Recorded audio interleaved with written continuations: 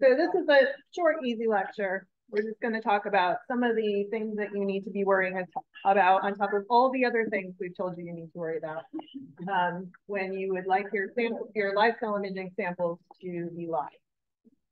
So I'm going to start with a little enticement here. These are cells.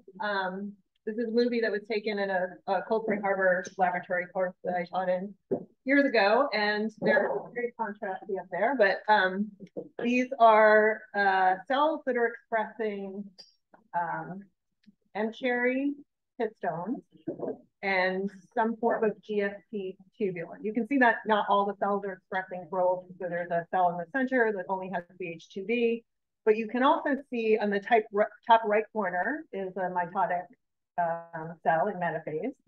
And then the bottom left is a cell that is in late anaphase. Okay, so I'm gonna play this movie now and we can see what we think. So we see the cell at the top undergo mitosis, undergo anaphase, and the one at the bottom is like pinching out. Beautiful, right? No, it's crap. Garbage. Okay, so here's the corresponding DIC image, differential interference contrast. So this is just the transmitted light image that was taken alongside the fluorescence images. And I think you can see the nucleus in the center, right? Top right, top right, here are the chromosomes from the mitotic spindle. You can see the sort of clear area where the microtubules are. And then this guy, you can sort of see the chromatin. I'm just proving to you it's the same field of view. The chromatin here and here. Okay, so if I play that one, starts off, things seem to be going well. And then about here, you can, if you listen closely, you can hear the screaming as these cells die, right? And this is the same length of time as we were just watching. What you have to remember when you are doing fluorescence live imaging, you are imaging one, or in this case, two proteins. It is not necessarily the case that one of those proteins is going to accurately report to you that your cell is kicking the bucket, right? And so it is incredibly important that you not just look at one or two proteins and make a decision about whether or not your cell is handling the illumination. Okay, that was my trick. It's better than Kelly's trick. Don't you think? Trickier than Kelly's trick. All right, I want you guys to have an understanding of what we are doing to these poor cells. So I'm going to walk through a calculation of how much light we're actually putting on a cell when we do fluorescence microscopy. And I'm going to do this for wide field fluorescence to begin. So, and this is a conservative estimate, right? I'm being very generous with, or conservative, picking a low bar as far as how much light we're using. We often use more than this, is what I'm trying to say.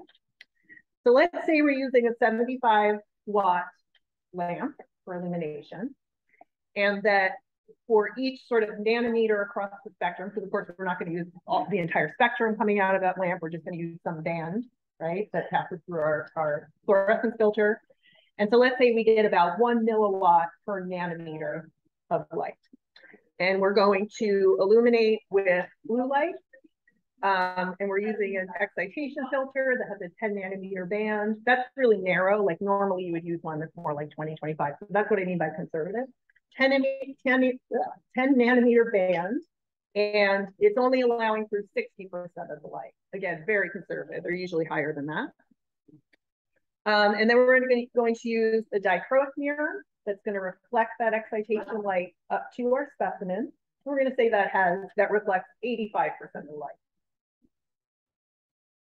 And then we have a 100x objective lens, 1.32 NA, and it is able to transmit 95% of that light through the objective to reach your sample. So if we calculate that, what we get is a total light dose of 4.8 milliwatts. Now, that's all the light that's hitting the field of view. So we really need to think about this. We want to think about how much light is hitting the cell. We have to think about this per unit area, right? And so we can calculate the size of the field of view with that lens, and we can determine that we have a light flux hitting that cell that is 380 watts per centimeter squared. Now, if that doesn't mean anything to you, I'll put it into some context. That is about 2,500 times the intensity of the light hitting the Earth on the brightest day. Okay, let that sink in for a moment. And now that's wide field, the gentlest of the techniques. If we think about when we're taking a laser, a high power laser, and focusing that all into one tiny little spot and putting it on your cells, now we're off the chart. Okay. So when you're doing live cell imaging and your cells appear to stay live, you should be fascinated. You should not be shocked when they're dead. You should be amazed that they can stay alive when you are doing this to them. And how much light do the cell type that you are studying normally see in its environment? Probably not.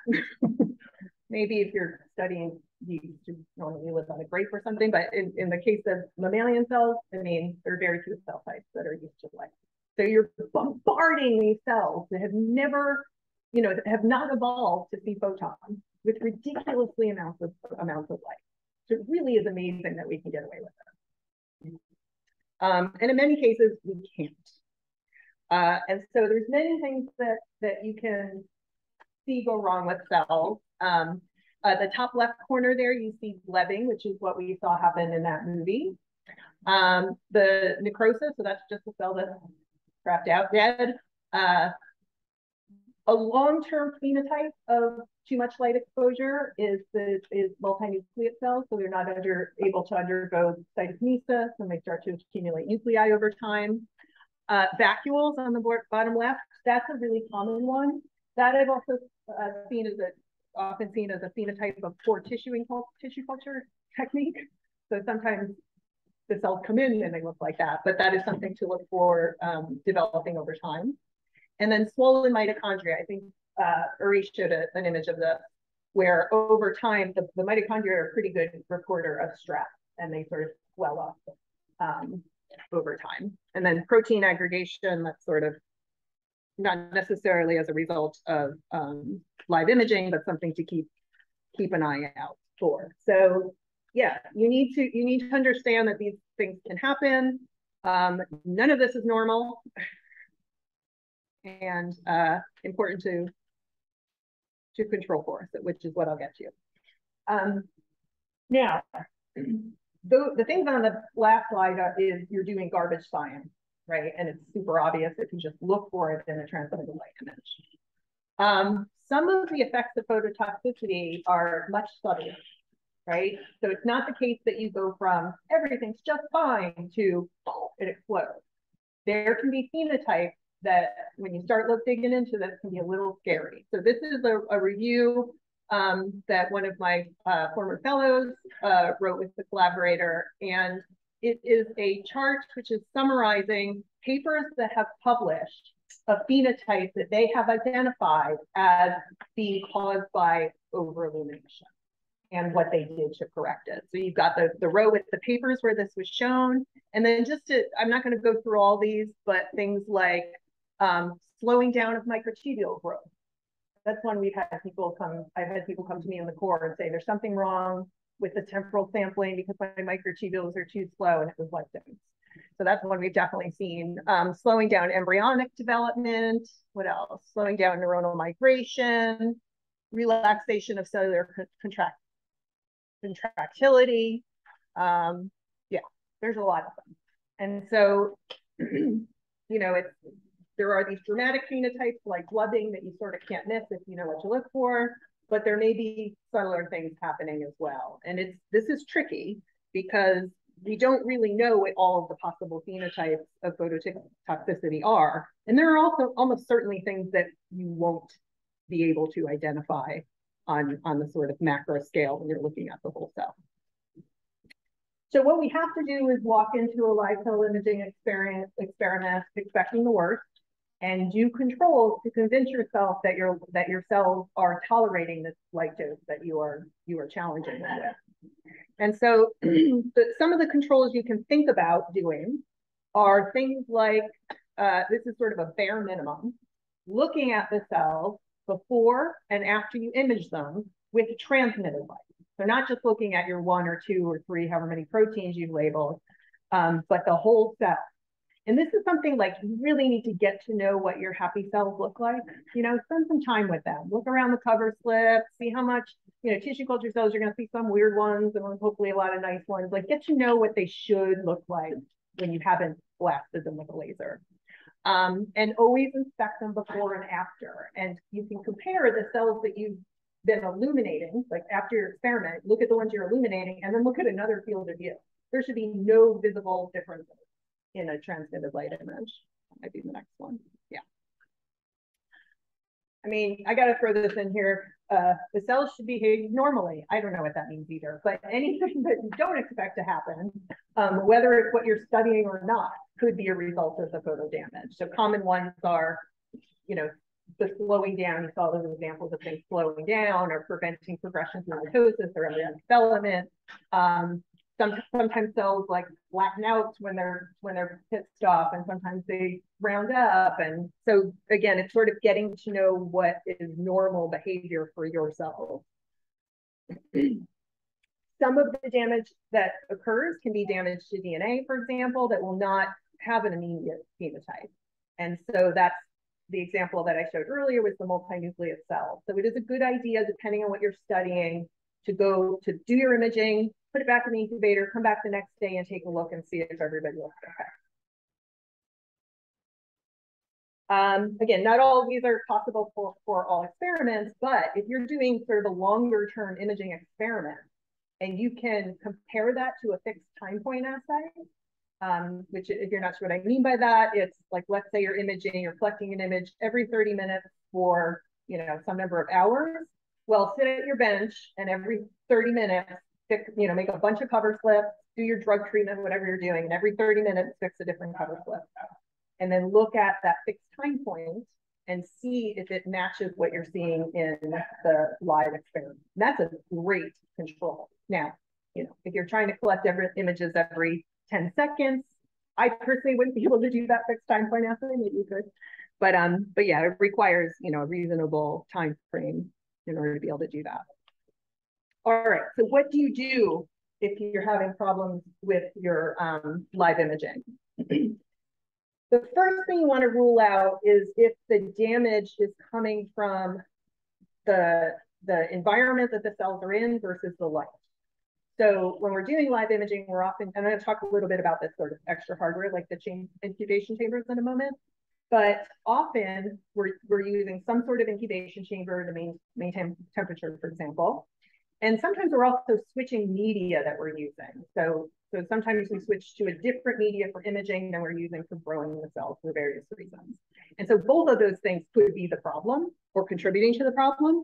And so to check the media situation, you want to swap the media out and then just put it back in the incubation, your regular incubator. So the only difference there is the media, and make sure that they are okay with that media that you're using for imaging. For the imaging chamber that you're using to maintain temperature on the microscope, just put your cells on the microscope and go away. Don't do a time lapse, just stick them in that chamber and then come back, you know, later and see if they're still okay. Right, so now we've eliminated the other things in the environment when those cells are sitting on the microscope, and now we can worry about light and whether that might be what's causing the problem. So the first thing you want to do is make sure that you have optimized your microscope for maximum collection of signals, right? Because if you're not collecting as much as is possible with your microscope, then you're going to have to compensate for that by illuminating the fluorophores with higher intensity illumination or by collecting longer exposure time. You're going to, in some way suffer for that. So go through your light path and your specimen and think about all the things that Riley and I told you that you can worry about to optimize for collection of signal, like the specification of your filters, whether you're using a decent fluorophore or not. Can you use a higher numerical aperture lens than what you've chosen? Have you considered spherical aberration? Are you, can you set up your sample so that the cell is as close to the cover slip as possible, because that will minimize spherical aberration, which will make the image brighter so that you can then lower the illumination intensity. If you're doing an experiment where you're imaging 2 colors, just image one at a time.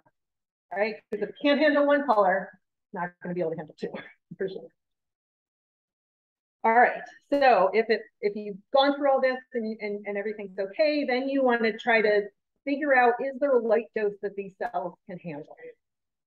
And the way to do that is to just minimize the amount of light that you're putting on those cells until you are collecting a visible but crappy image. Like this is where you're shooting for lowest possible signal to noise ratio that you can still identify that the structures that, like you don't have to be able to see them well, you just know they're there and in the focal plane and they're being a little bit excited. Start there, right? And then run your experiment. This is not going to be usable data, but run the experiment and look at whatever phenotype has convinced you that the cells are suffering, probably in transmitted light, check to see how they're doing. And then just creep up, slowly creep up the light until you find the dose. I mean, if they die right away, then some cells are just not going to tolerate light. It's quite rare, but we've definitely had people who brought things in that I could just never get them to stay alive on the microscope. But that's rare. It's usually primary neurons. But the right. But if it's fine at the lowest dose, then just creep up the illumination until you get a signal to noise ratio that your image analysis algorithms will be satisfied by, but you don't see any damage. And you can even, it's kind of nice to go up until you do see the damage, so you get an idea of how far you are away from it. Because you want to be as far away from the point at which you can recognize damage as possible.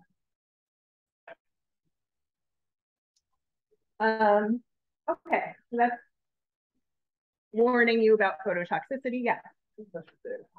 I'm sure this depends on the different wavelengths of light, but I'm curious, in general, these types of toxicities due to light, I think it's something additive, like radiation, for example, that like it doesn't matter if you wait for long enough time, once something receives, say, 10 grades, like whether it just builds up over time, even if you wait. Yeah. I know I'm not even going to try to answer that because the truth is we don't really understand a lot about it. Do you want to answer them? Oh. Yeah, we just don't know. I mean, we know some things. We know that it's not just the light directly damaging the cells; it's the reactive oxygen species that result in a fluorescence reaction. But as far as we don't know all the things that are affected by light. Any other questions?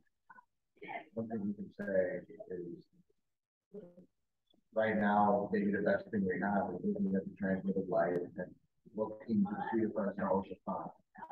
The cells can be like humans, and we could be doing terrible inside, but they look fine on the outside. By the time you can see it, it's too late. So this is a really big problem. We were chatting about this yesterday, or we don't have any idea how big of a problem this is. It'll be interesting, 10, 20, 30 years from now, what we're looking back on and thinking. Here. No one has taken on my knowledge of really defining the light you use it really well in the past day. Fingers crossed, beginning of January, I'll put the bed. Okay. Okay. Yeah. All right. So speaking of focus, so if you've done any live cell imaging, depending on your microscope, I guess at this point, but maintaining focus over time can be an issue, right? And this is absolutely expected. This is not like your microscope stops or your core directors slacking off. This is expected, right?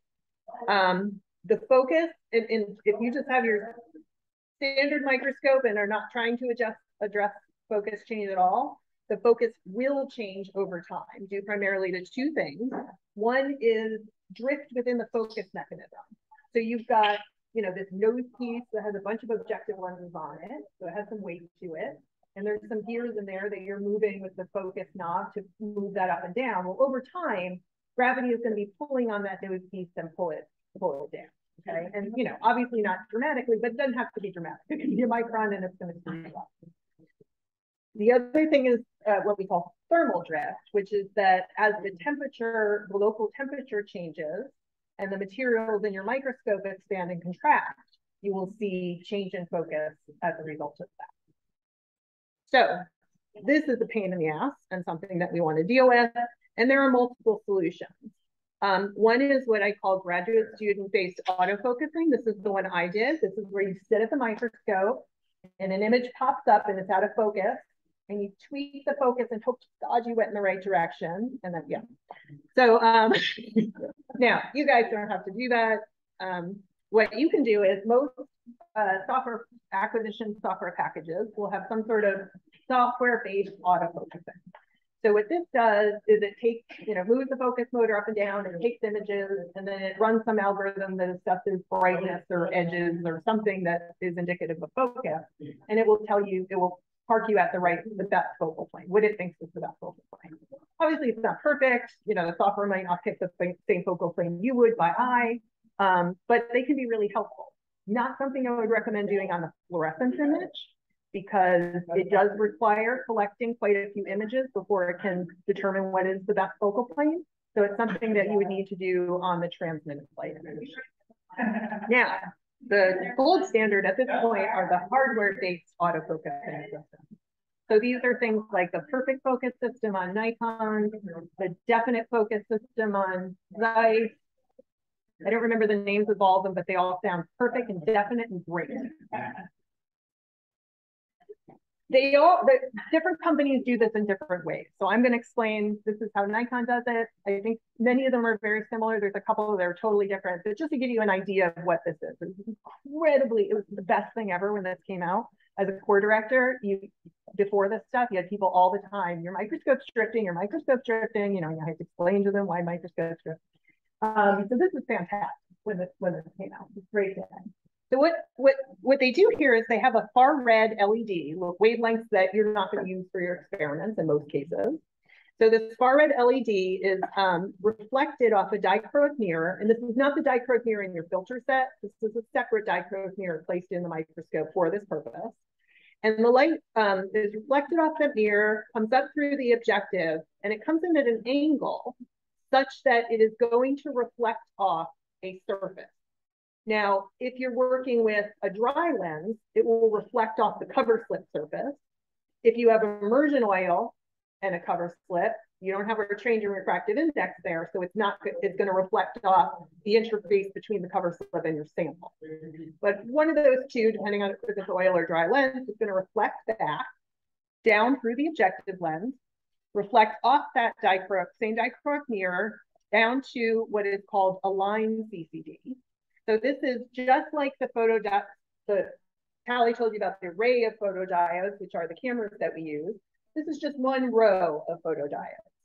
And the idea here is that if you think about what it means to maintain focus as far as the microscope is concerned, it is maintaining the distance between the objective and the cover slip, right? That's the best we can ask the microscope to do for the most, I mean, I guess deep learning, whatever, but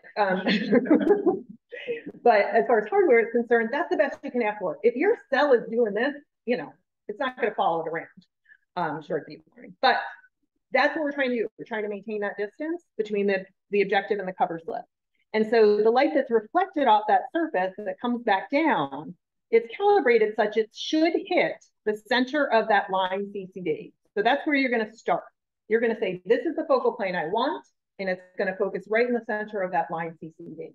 Now, if the distance between the objective and the cover slip starts to change and drift, what will happen is that that return beam will shift as well along that line sensor and begin to defocus. And so that is detected, and then the software or the microscope will change its focus to get that back into the center. Yeah. So what is it actually moving for you to define the center, like the focus that you want? So it depends. It depends on the individual system, how that actually works. So this is showing you the, sorry. Oh, I thought you sorry, both people. So in the case of the Nikon system, they have this offset lens. And so that is what you're actually using to do focus. So it's you're moving that lens, and that's changing your focus on the sample, and it's also changing the position on the sensor. That's patented from Nikon, so I actually am not 100% sure how Zeiss does it. I'm pretty sure if it hasn't changed since I first learned about it, they actually have to move back and forth between the surface where the reflection is occurring and whatever position you want to focus in order to like check the focus. So it'll pop up, you know, to where you are or where you want to focus, where you've told it to be, but then it has to go back down to the cover slip to sense where, or for the sensor to work. Does that make sense? So it keeps like, yeah, it keeps going back up and down. Yeah, I don't know if it still works that way because I learned that a long time ago. How they did it because Nikon had this happen. Yeah, the offset lens is patented, so I know it's different, but I think it's no longer on top. oh, that could be. Yeah, And I think since then, Zeiss and Electric and others. they probably have. Yeah, Nikon, they all came out with it about the same time, different versions. And I'm not saying this because I run a Nikon imaging center, believe me. Plenty of bad things to say, but they did a really good job with this. At least the second version. The first version we called the not so perfect focus, but the second version was awesome. And they sold a shit ton of microscopes over it. So yeah, I would think everybody would copy it if the patent themselves. But yeah. So there's various ways to do it, and there are other systems that use totally different ways. But the idea is to, in the hardware, maintain that distance between the cover slip and the objective. And I mean, they're fantastic. You can go up and do this to the stage, and it'll pop right back into focus. I don't recommend it, but it is possible. All right. So, so hardware, you know, going now through like extra hardware that's great for live cell imaging. So autofocusing mechanism, fantastic. Another thing that most samples or many samples need is some method of maintaining the environment. And in particular, you want to maintain temperature, pH, and osmolarity. Those three things you need to maintain over time. And so temperature, we need a heat source in most cases. Some things you need to cool, so this time we need some sort of heat. pH, we need some buffering capacity. Like if most tissue culture cells or many tissue culture cells, you're growing in a media that uses like a sodium bicarbonate system that requires CO2 in order to maintain buffering. If that's the situation you're in, if you're growing your cells in an incubator that has 5% CO2, and then you take them out, do not provide the CO2, then stuff's going to change. You're going to lose machine pH, is going to change, and going to do some to your biology, most certainly. And then if the humidity is low, then the media will start to dry. Okay, and now obviously if you run your time lapse and get back to your sample and the media is dried on the bottom of the dish, you know you've got a problem. But if any amount of evaporation, even a little bit of evaporation is occurring, then you are changing the osmolarity of the media, and that can be damaging.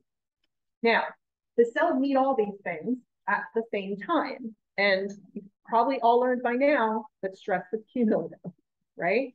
And so you might have the temperature a little bit off, and the pH is a little bit off, and the osmolarity is a little bit off. And collectively, they're miserable, okay? So you need to pay attention to each one of these things and optimize for each one. At the same time, when you're deciding how to set up your microscope to do and your specimen to do a live cell imaging experiment, we don't want to forget that the objective has its needs too. It wants to image through a number 1.5 cover slip, ideally your sample attached on the other side of that cover slip. And so we need to set up a chamber that will allow us to keep both the cells and the objective lens happy. So there's lots of solutions for this. There are commercial available cover slip holders, or custom. You can get like plans that you can send to your machine shop if you have one to have them build it for you. But these are things where you grow yourself in a standard cover slip, and then you take the cover slip and you mount it in this usually metal chamber. And those are nice because you just need cheap cover slips, and but you got to clean it and you transfer cover slips around, so it's a little more laborious. There are now these commercially available dishes where they are plastic dishes with either a hole in the bottom, as you can see here, a hole in the bottom of the cover slip, or sorry, the hole in the bottom of the plastic, and then a cover slip adhered to the bottom. We used to make these in grad school. We would take a grommet. Do you make them? Yeah. Well, we made them before these existed, right? A drill press? Yeah. That's been our upgrade. Nice. Yeah. We used to make them, grommet a hole into the bottom of the cover slip, and then put the petri dish, and then put some silicone grease and put the plastic on there. And then somebody with much more business sense than I did, made these commercial, and now you can pay a lot of money to have them do it for you. But they also sterilize them and stuff, so they're quite convenient. And now you can get them in any shape or form. Multi-well plates. These are sort of a more slide shape with multiple wells. There's tons of these available. And you probably, if you're doing live film imaging, you're probably using them at this point. So you got to get yourself into a chamber setup that is going to allow us to image through a cover slip. Yeah. I got a question about the chambers itself. Mm-hmm. What about the polymer cover slips? Like the plastic. Yeah, plastic. I don't know. All I would do is tell you is to be skeptical. But yes, they sell these plastic. They don't call them plastic, polymer cover slips that are supposed to be optically clear. I don't know if they are. Hard for me to imagine, but. So Diddy is an example of a company that sells non-glass plastic with flat optics. I have never gotten it to look as well. Oh, good. As glass. Yeah, we've never tested them, but I don't believe anything until I've proven it to myself, and you shouldn't either. But yeah, I would if you want to use, because some people say my cells won't grow on glass, they have to grow on plastic, and that's fine. I would try really freaking hard before you give up on that, because you're always going to get the best image quality on glass. But maybe it can come close with plastic, and that's one of these sacrifices. If your cells are just not having the glass, and no coating on the glass or no cleaning of the glass will make any difference to them, then you're just going to have to sacrifice image quality to put them on plastic. And certainly a plastic cover slip like that is much better than like it's just a petri dish. And I know you mentioned like the number 1.5 versus number 1 glass. Yeah. Besides thickness, like, is there any other downside to using one or the other? Like a number 1.5 versus number 1. No, that just refers to the thickness. It doesn't refer to anything else. So the XY shape of it is to be anything. So even when you buy these dishes, they sell them as number 1. Right, yeah.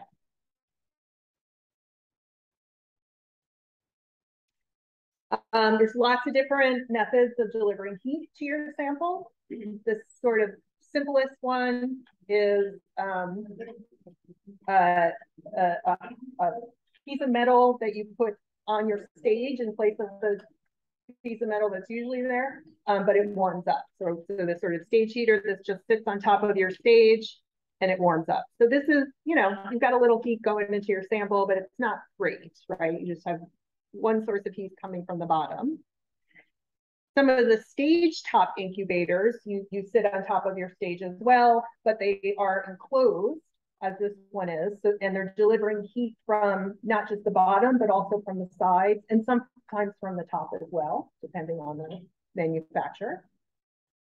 A problem with even this guy this is one that's heated from, the glass is heated as well as the metal surrounding it. So it's heated from all sides, but if you're using this with an oil immersion objective, right, you've got your sample that's being nicely heated, and then you take this objective lens, you put immersion oil, and you connect your sample to this enormous heat sink, which is your microscope, right? And this has been measured where you can see if you one of the companies that did it, I can't remember who now, but they measure the temperature across the cover slip, and you see this dip in intensity right where you're looking, okay? And so the sort of development after that to deal with that were objective heaters. And so an objective heater is what it sounds like. It's this little heater, and you've got a collar that you wrap around the objective lens, and it warms it up. These things give me shivers with the idea of like heating and cooling your objective lens and expanding and contracting all those elements. It's like, why would you do that to your poor, precious little objective? They are useful though, because, you know, the next one is going to be the ones you've seen, the cages. They're useful because you can turn them on and off. And my graduate advisor actually worked with Takai to design one that my graduate advisor is an engineer. So he helps them design one that is that raises the temperature, but really slowly over time. So it causes less physical damage over time to the objective lenses.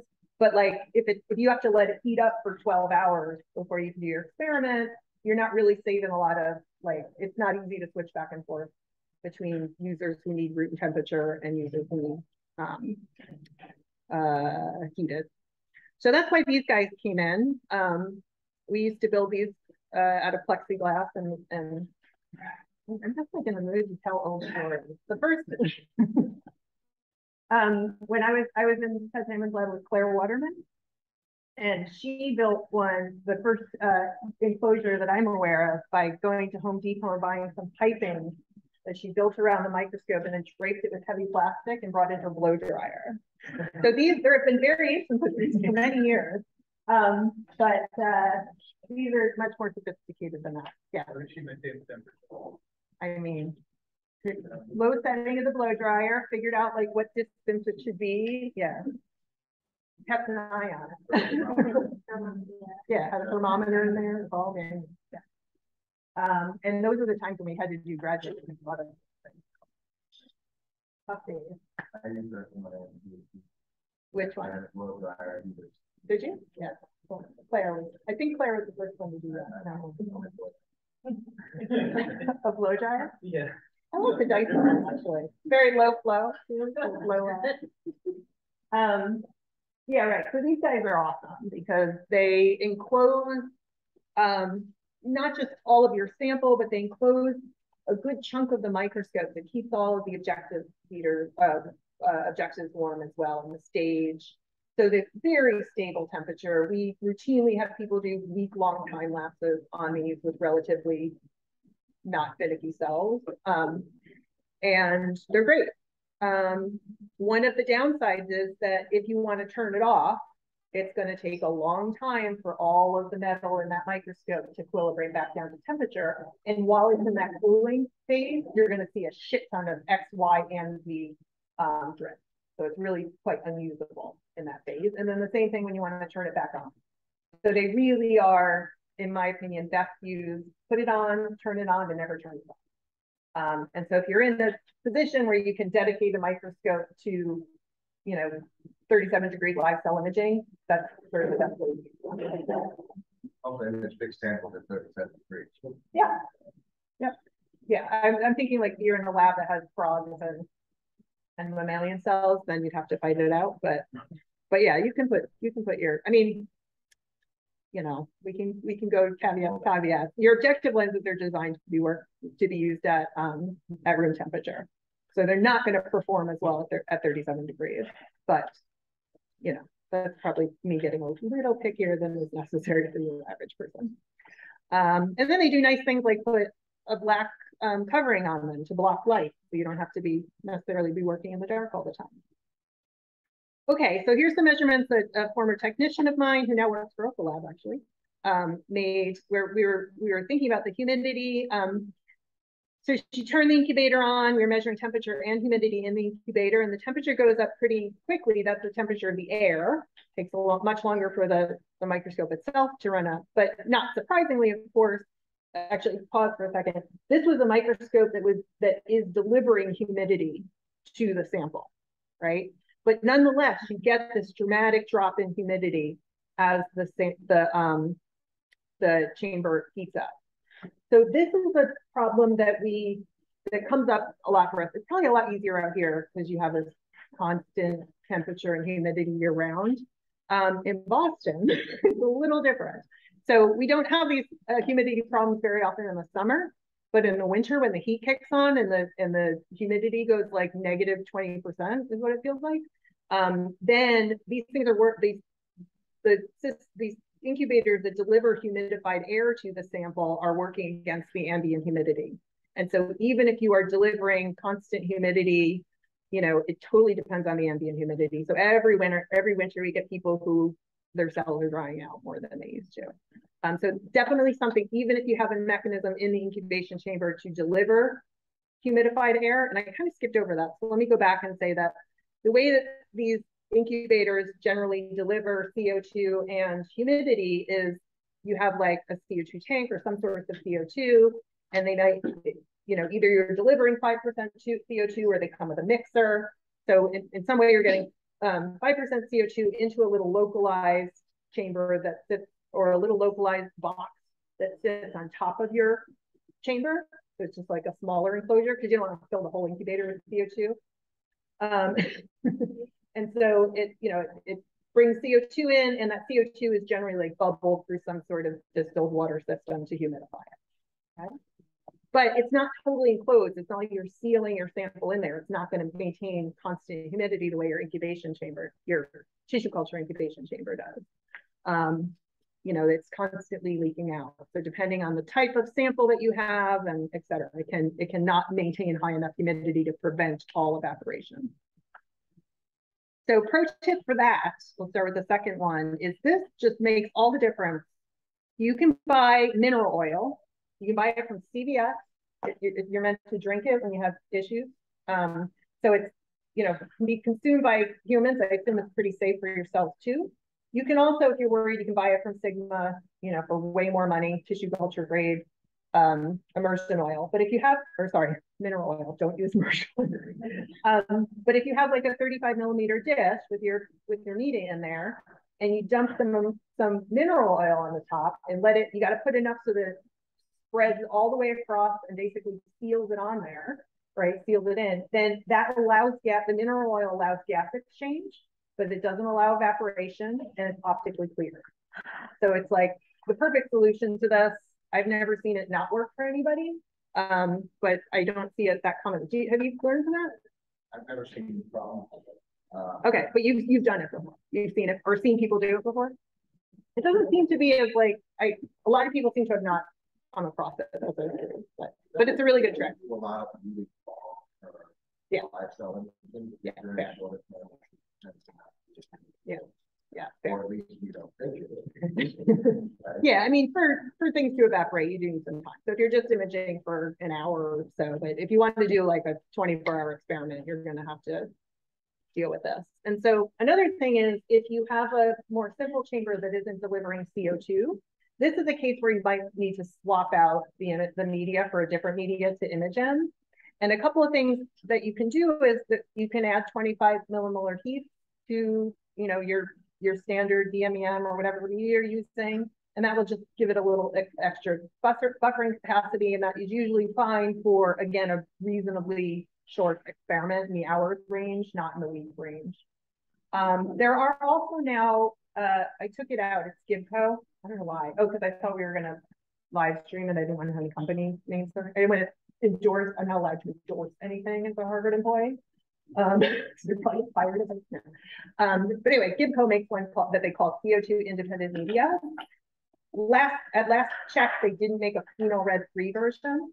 And if it has, I haven't brought this up, but phenol red is the pH indicator that's in tissue culture media. It's a fluorophore. And so there's no reason to use it when you're doing live imaging. Just don't use phenol red in your media. But yeah. Since you brought this up, and I was thinking at the end, you mentioned that you've done a lot of animal culture live imaging. In my core, people in my core have done. Right. Yeah, we were recently switching over to phenol red free neuro-based media that we used to think are lighted media. Okay. As far as I've known, I've tested it a lot. I don't see any major differences. But to your knowledge, have you guys heard of any problems like with that media? Like, is there something they're not saying that's also missing from it? Problematic for the cell?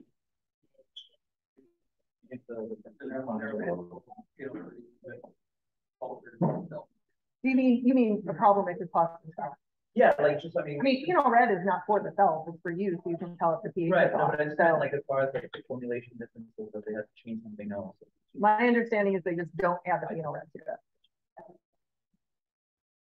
Now, whether or not what I thought you were going to ask is whether or not the phenol red really does make a difference being in the media. If you have a tissue culture, a 35 millimeter dish that has like a few mils of phenol red in there, and you put that on a wide field microscope, you're going to see the background.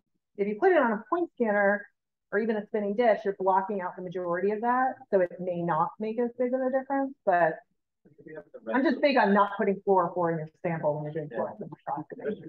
You can get away with it in the green if you have anything but Yeah.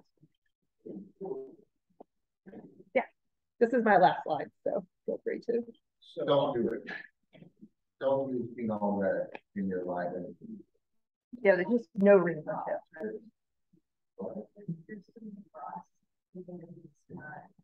Phenol doesn't make that fly.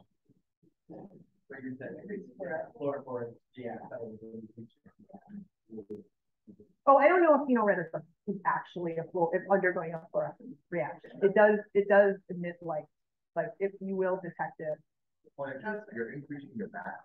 Yeah, you're increasing the back. And hopefully it will down. Oh, plastic is very slow. Like the enemy of all atoms. A great way to increase background for the people red. Or dapping in your mouse and media. Yeah. We talked about that. Right? Yeah. How much of a problem is like comparing imaging with oil, like the change in refractive index of the immersion media when you're imaging at the temperature, for instance, at 27 degrees? Like, does it? Oh, how does the immersion oil behavior change? Yeah, it does. It can change the dispersion of the immersion oil. It can change the refractive index. It can change all of the properties of immersion oil that matter to you. So yeah, this is a good point. If you're using your immersion oil at 37 degrees, not only is it going to be, in most cases, far less viscous and annoying and drip all over the place, it may not behave the way it should. And so there are commercially available immersion medias that are designed to be used at 37 degrees. This is a little tricky because I don't think, like when you buy immersion oil, you can buy it from the microscope manufacturer, and you should, because they design their lenses to work with that oil.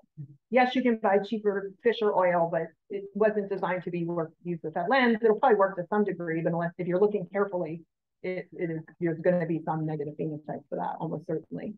Same thing with the 37 degree oil. I don't know if the companies make their own. I don't think I've seen any. Maybe Zeiss has a 37. Yeah, I don't think Nikon does, but I don't know. I don't think they do. But the key is, if you're going to switch immersion oils, what you want to do is a point spread function to see how the point spread function looks, and you want to do it in multiple colors. But sometimes it's the dispersion that really changes. So you'll get more chromatic aberration. Like it might be the single point spread function looks fine, but you have big chromatic shifts because of that different color. Yeah, keep it in the incubator. You want it to stay at 37 degrees. Yeah. Yeah. Hurry. In one of the slides, we were talking about objective, and talked about NA, and you also talked about refractive index. In this talk? In this talk, there was a slide that made me think of this question, but hopefully we can find it. Well, there's not that many slides, so I hope I would be able to. There it is. Okay. Minimize spherical aberration and use a higher NA lens. You probably even make a simulation. You will by the end of this talk. What do you want? What do you want? Right on the cover slip, you don't have as much spherical aberration, and a higher NA is your friend. So you could use a 1.4 NA oil check. Yeah. And you start to move away from the cover slip, spherical aberration starting to dominate, and maybe your water immersion objective. Okay, I'm just going to stop you there because Tally has made a simulation. Tally has a simulator that is, you choose the refractive, and I guess the glass is probably constant. You can choose the refractive index of the immersion media, the refractive index of the sample. You want to? I don't remember what it is. Keep talking. Okay. You can't stop. To see where the distance, where it becomes a good decision. Yeah. To switch to the 1.2. If there's some limited range, the 1.4 may be the best. I don't know what that range is. There's some point at which the mismatch between the immersion oil and the sample is such that if you go higher in A, you get worse results. Right. These are that's true. I don't know if we did it enough to work. What I'm thinking. But yeah, the answer to that is always, in my opinion, if you have two objectives and you're trying to decide between them, it's never one property of the objective that's going to differ between those two. Like they are different objectives. And you can see that, maybe one has one NA and one has the other, but there's probably other differences as well. Even just because they're just different objectives that have different life experiences. So empirically comparing them is best. But it's fun to think about it. This is just showing the problem that Uri was talking about, which is that, like, do you remember the slide? This is sort of the same slide Jennifer showed, which is like we've got the black lines are the line are the emission or the what we're collecting, right? It's emitting from the specimen, refracting at the cover slip. We collect it somewhere. The dashed red lines are essentially what would be focused onto the camera, but we're superimposing them over the emission lines. You can sort of ignore, actually, maybe we'll hide the object rays and show this. The point is, like, at the cover slip, and again, spherical aberration is this phenomenon where all the lines aren't coming to focus at the same spot anymore, right? And at the cover slip, everything is great, but as you go deeper, if you have a difference between your oil refractive index here and your sample, right? Like if the sample is in a high refractive index mounting media, no problem. Everything is lovely. But if you are in water, you have a problem. And what Uri was sort of pointing out is that problem depends on the NA. If we have a very, very low NA lens, it's sort of not a big deal. But as the NA goes up, if you were to try to, like, the challenge here is, can I bundle all of these rays into the same spot? And you'll note that no, like these are focusing up here, these are focusing down here, right? There's a big spread. It's called the circle of least confusion. It's spread out. Anyway, that's the URL. The oil RI back to water. With the high NA? Yes, right. Yes, exactly. So if you use a water lens, you can sort of correct this. But then the NA becomes a little bit smaller because we're going 1.2 versus, so you can play with that. Yeah. That's awesome.